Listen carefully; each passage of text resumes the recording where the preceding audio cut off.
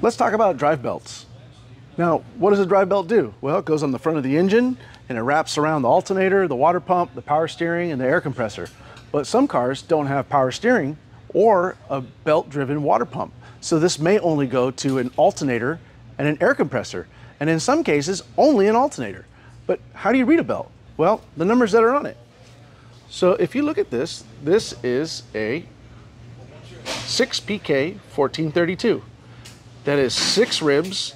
PK is the design of the rib, and 1432 is its total length. Now overall, why do you replace belts? Well, usually it's because you look at them, and if they're cracked or damaged, you'd want to replace them. But I mean, you can still see this one, and it looks like it's in pretty good shape for the most part. Now with used belts, we always put an arrow on it to designate the direction it's going, so we put it on the same way, and that way the belt doesn't fail down the road. But I want to show you something. This is a belt gauge. Now we can take this belt gauge and we can stick it in here, and you can see that it is nice and tight and it doesn't have any type of movement in it. The client's complaint on this car was a squeal, and the reason why is because this belt has worn out. And you can see this one, it's got movement in it because the actual ribs have worn down.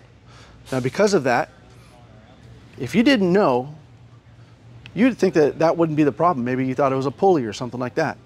But a bad belt can be measured with a gauge. And so now you know all about belts.